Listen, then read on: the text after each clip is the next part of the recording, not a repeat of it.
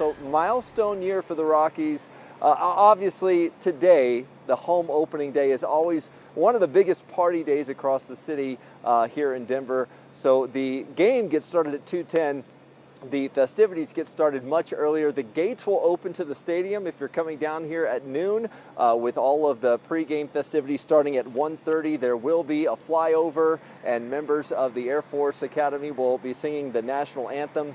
But as you mentioned, yeah, celebrating 30 years in the major leagues. Of course, they started at Mile High Stadium for 2 years, the 93 and 94 seasons, before they came to Coors Field in 1995. A lot of memories since then. I had a chance to talk to Rockies Community Relations Director Jim Kellogg how they plan to celebrate throughout the season. And what do you have planned to celebrate? So we're going to celebrate all kinds of stuff over the course of the season. We're going to bring back some of our players, 5 different nights, and celebrate the moments and milestones in our history.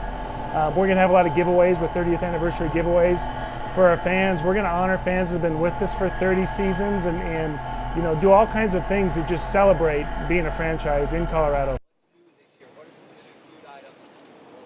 Yeah, he said the defining moment in franchise history for him was when Todd Helton received the throw from Troy Tulowitzki back in 2007, raising their fist in the air and dogpiling in the infield as the Rockies clinched their only World Series berth to date in 2007. They do plan to bring back other players, Larry Walker, Dante Bichette, Ellis Burks, all planning to make special appearances throughout the season. Coors Field, interesting to note, is the 3rd oldest stadium in the National League.